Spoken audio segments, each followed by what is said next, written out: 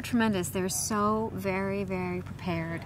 They've assembled kind of a little book to use sort of as a guideline to all the shots in the movie. They know exactly what they want. And yet they have real flexibility too. There are times when things haven't worked out and we've changed things, but they've been just delightful. Really, really great.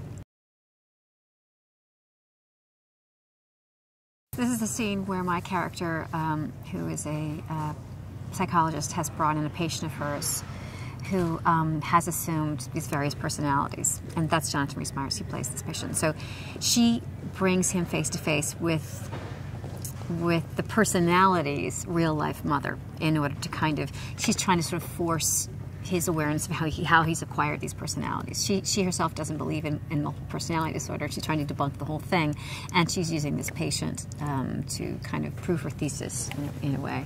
But so it's a scene really between Julianne Moore and Frances Conroy, because they're the ones who are interacting. I'm sort of observing in it.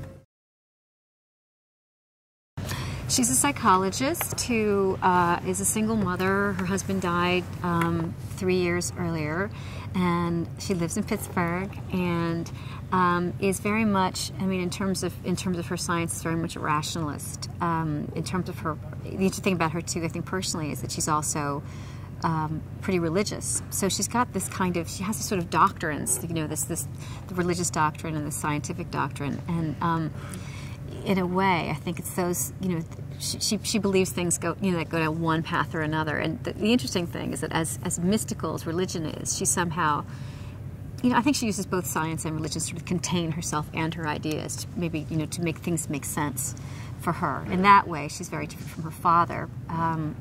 That's a character played by Jeffrey DeMunn, who is a more kind of freewheeling scientific character. He's the kind of person that believes that anything is possible. Jonathan's been great. I mean, he's really been tremendous. He's been very, very game. He's got an awful lot to do in this movie.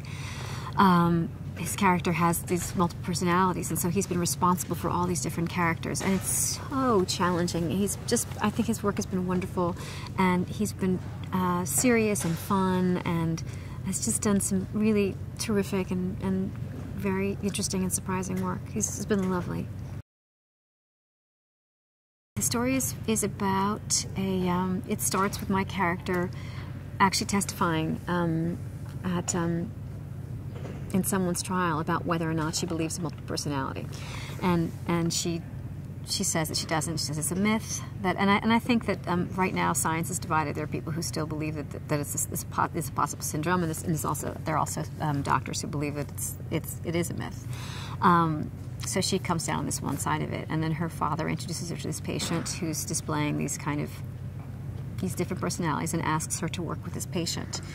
And in an effort to prove her father wrong, she sort of takes it on, and the man becomes more and more dangerous to her and to her family. I think the movie's going to be incredibly entertaining, actually. Really very, very suspenseful, and scary. I'm a huge fan of things that scare me. I like that. I really like that when I go to the movies. And I don't think it's obvious. I mean, I think what Mons and Bjorn have done with this film is really interesting. They've sort of tackled the movie as it feels like a drama with a lot of sort of scary things in it. You don't really know where the threat is coming from, whether it's realistic, whether it's supernatural.